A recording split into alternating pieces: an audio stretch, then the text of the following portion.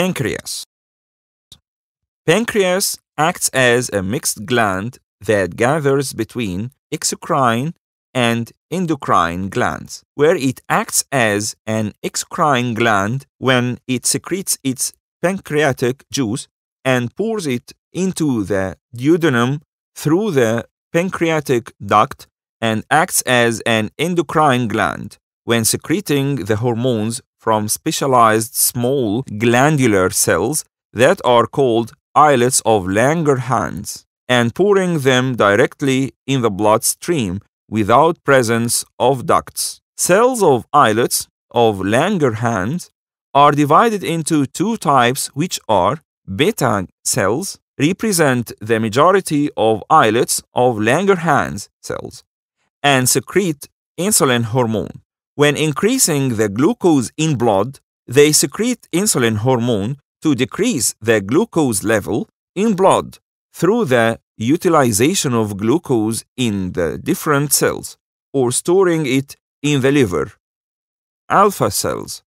They are small in number and secrete glucagon hormone that is secreted when decreasing the glucose level in the blood, where this hormone acts on converting the glycogen that is stored in the liver into glucose. So, the glucagon antagonizes the action of insulin hormone, and they participate in preserving the glucose level constant in the blood, which ranges between 80 to 120 milligrams per 100 centimeter cube.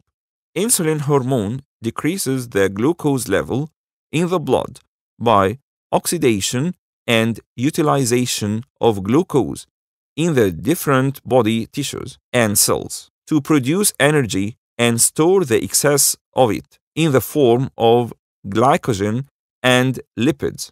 Therefore, when the increase of glucose level in the blood, beta cells secrete insulin hormone, where it acts on the conversion of glucose into glycogen to be stored in the liver and muscles or in other body tissues. Insulin stimulates the body tissues and cells to oxidize the glucose to produce the needed energy for their vital processes, and permits the transport of all monosaccharides except fructose through the cell membrane to be used.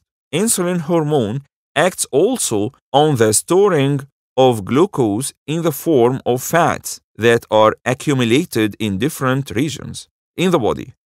We observe that insulin increases the permeability of glucose into the cells, and the decrease of insulin hormone secretion leads to increasing the glucose level in the blood, causing diabetes mellitus. From its symptoms, excretion of large amounts of water that leads to excessive micturition and sensation of thirst.